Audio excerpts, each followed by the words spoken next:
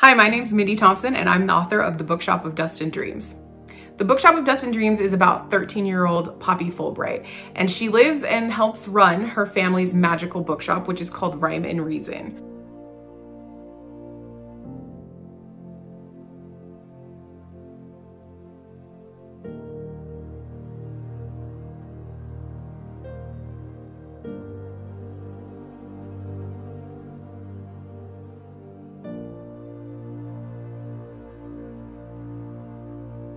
The Bookshop of Dust and Dreams is set in New York in 1945. When the book opens, it's in a world where World War II has been raging for a couple of years, and we see the effect of that on the American home front.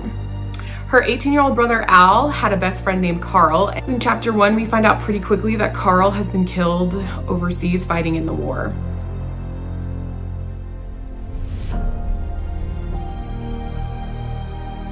Al really starts to look at the shop and the magic, and he starts to wonder, can he save Carl with the magic of the shop?